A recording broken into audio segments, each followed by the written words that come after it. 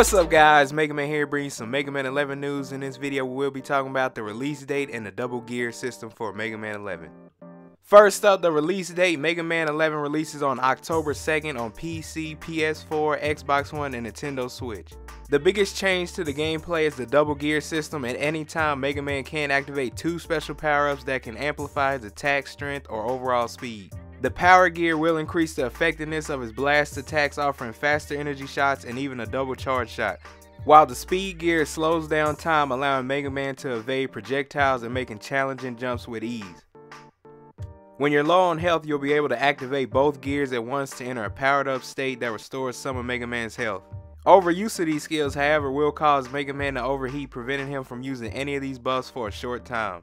So far, from what I've seen from the trailer, this game looks very interesting. It seems like it's going to be a pretty cool game, especially with that new system that they added in. I'll leave the link to the article that talks about this in the description down below. Let me know what you guys think about this in the comment section down below. Are you excited for this Mega Man game to release? If you enjoyed this video, don't forget to comment, like, and subscribe.